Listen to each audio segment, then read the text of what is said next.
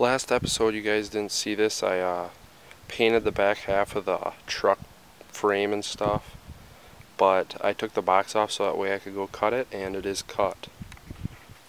I went to my buddy's shop and I used a plasma cutter to cut a few inches out of it. So now I just have to go and grind all these edges and I'm going to weld it back together.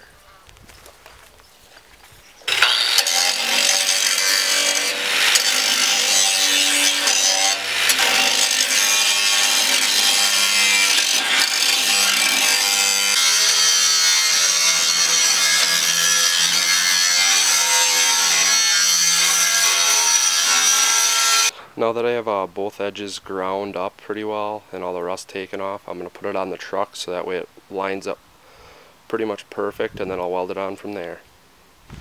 Alright, so I really didn't make a video of it, but you know, I cut the box and then I welded it, and then I just took the grinder to some of it.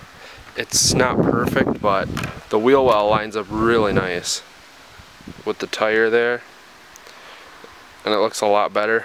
I cut 5 inches off, so it shortened the length up a little bit, but anyways, I'll show you. I grinded just this side here.